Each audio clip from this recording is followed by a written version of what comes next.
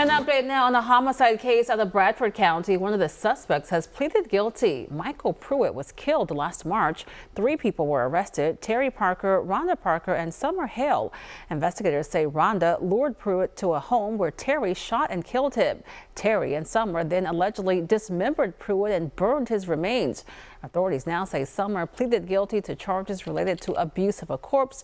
The district attorney says she'll testify against Terry and Rhonda in Bradford County Court.